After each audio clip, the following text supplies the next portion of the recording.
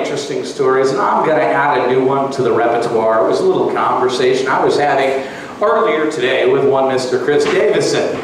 And we're talking about things, you know, just natural laws, things that you have to have faith in because you can't really deny them. And, you know, I said, gravity, for instance. And he goes, well, yeah, I have faith in gravity. I generally try to follow, you know, the rules of gravity. I lie horizontal at least 8 hours a day, so I guess that's obeying gravity.